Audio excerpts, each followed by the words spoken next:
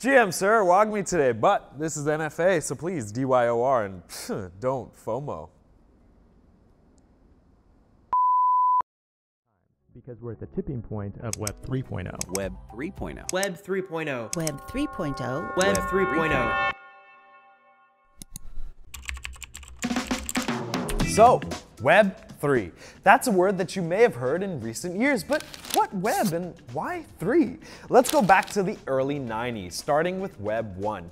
30 years ago, the World Wide Web was born. Web pages back then were all static and simple. They were built on only raw HTML. People could browse the internet and consume content, but were not able to interact with anyone else. Imagine reading a book in the library with no one else around. Now, let's fast forward to 10 years later to Web 2. The evolution of more interactive web pages as people can not only consume content, but they can also create content. The rise of major companies like YouTube, Twitter, and Facebook are good examples and have undoubtedly transformed the way we engage with the internet.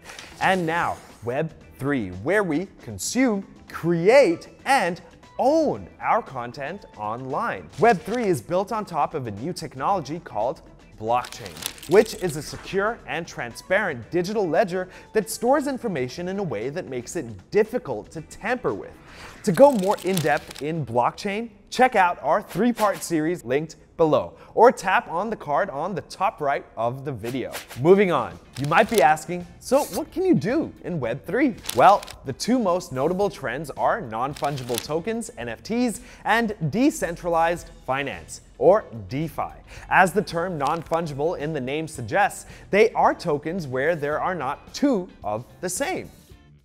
NFTs play a big role in preserving authenticity by making use of blockchain technology. This way, it helps create a verifiable and immutable record of ownership of the tokens you own. Now, DeFi, short for decentralized finance, refers to financial services executed on public blockchains between users without intermediaries. This means you can lend, borrow, and trade without a bank.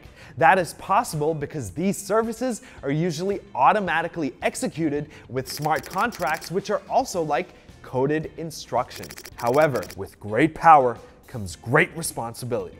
While DeFi can open up exciting possibilities, it is important that you are aware of the risks. These services can be unpredictable and volatile. Because there are fewer regulations and a level of anonymity, you should approach DeFi opportunities carefully. And DYOR. You might be asking, how about real-life use cases? Well, we can split the most common ways Web3 is used into 4 categories: physical merchandise, gaming, loyalty programs, and documents. Physical merchandise. We've seen numerous Web3 projects collaborating with notable Web2 brands to produce physical items. Brands such as Hugo Boss, Nike, and Adidas, and many more. This helps to bridge the gap between the two audiences and offers Web3 projects real-world benefits to their members. Gaming.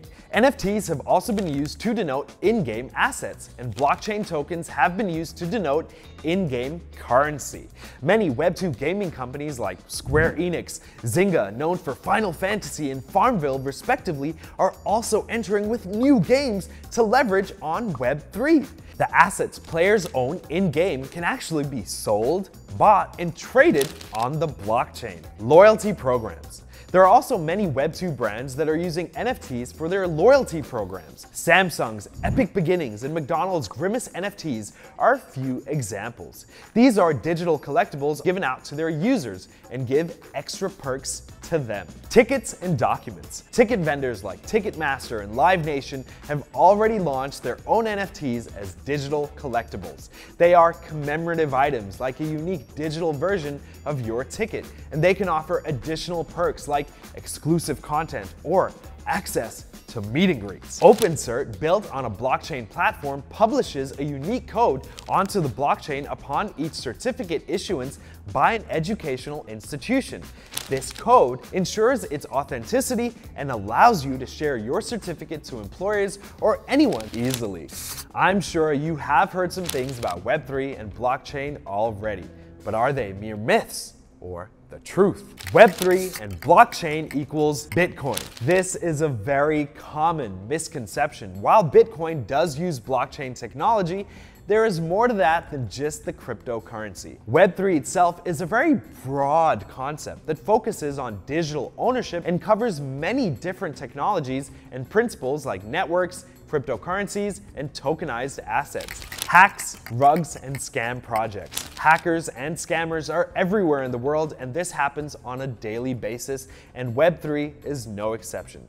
There have been many high-profile hacks, rug pulls, and outright scams. However, these do not represent the core values of Web3, and these also occur frequently on Web2.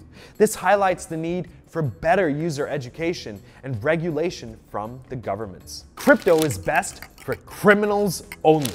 While some criminals do indeed use cryptocurrencies for illicit activities, the vast majority of users do not.